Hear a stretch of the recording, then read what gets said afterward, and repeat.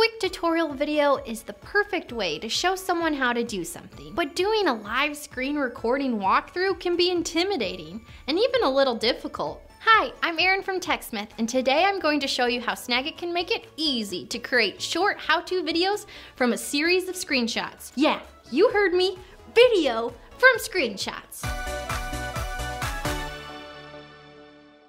Video tutorials are one of the best ways to demonstrate a process or a series of steps.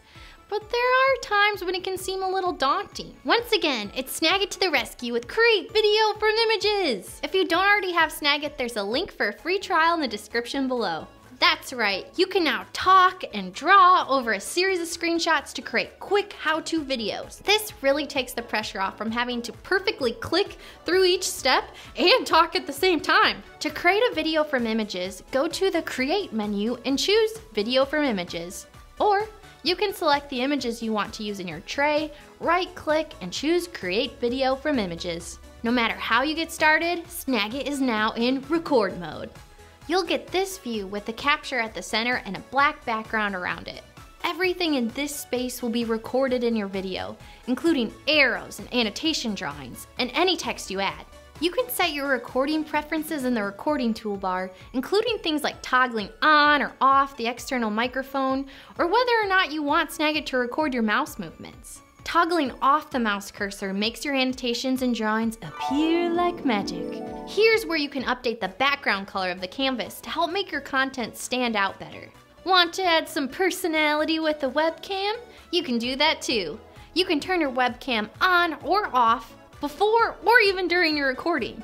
Since this is a process, I want to make sure all of my images are in the correct order, and you can do that right in the tray. To start recording, click the record button. As you narrate, use the tools to draw attention to what you want to highlight and make any other annotations you need to. You can move and edit your annotations as you go. When it's time to change images, just click the arrows to advance to the next image or even go back to the previous one. You can also click on any image in the tray to jump to it. Snagit records everything that happens in the canvas area in real time. But if you need a moment, you can click the pause button and then resume by clicking the record button again. When you're done, click stop. Then watch your video and make any simple edits you need to with the playhead. When you've finished your masterpiece, click the share button to save it as an MP4 or share it to the world.